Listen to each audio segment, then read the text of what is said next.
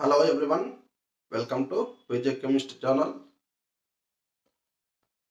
Today we are going to discuss about valency of metals, valency of non-metals. Previous video we discussed just valency. Okay, short form for any objectives, easy to follow. Short form we discussed the previous video. But today, as per theoretically, valency of metals how to find out, valency of non-metals how to find out. First of all, valency of metal. Metal how to find out? If you take electronic configuration, valence electrons 1 or 2 or 3. Other means generally we used to call metals except to hydrogen and helium. Okay. Hydrogen having valence electron 1 but it is non-metal. And helium is a noble gas, that is also non-metal.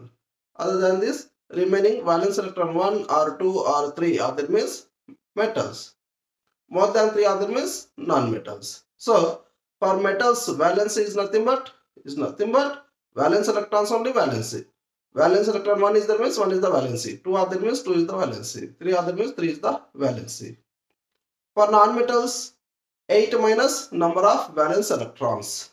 Okay. See here, valency of metals. An element which contains its valence shell 1 or 2 or 3 electrons is its valency.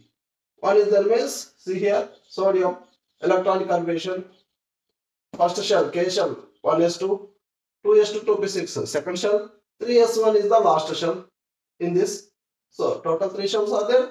Last shell we used to call valence shell or valence outermost shell.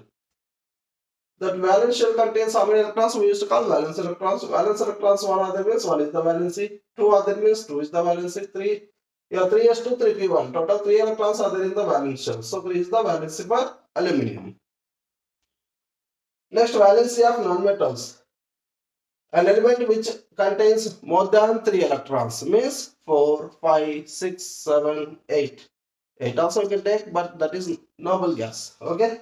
So 4, 5, 6, 7 electrons are considered as nonmetals. Okay. For nonmetals, finding valency 8 minus the number of valence electrons. Carbon 1s2, 2s2, 2p2. 1s2 is the first shell, 2s2, 2p2 is the second shell, is the last shell. Last shell is nothing but valence shell. Valence shell contains 4 electrons. So 8 minus 4, 4. Chlorine, last shell contains 3s2, 3p5. Total 7 electrons, 8 minus 7, 1. Like that. Okay, previous video, shortcut to tell the fast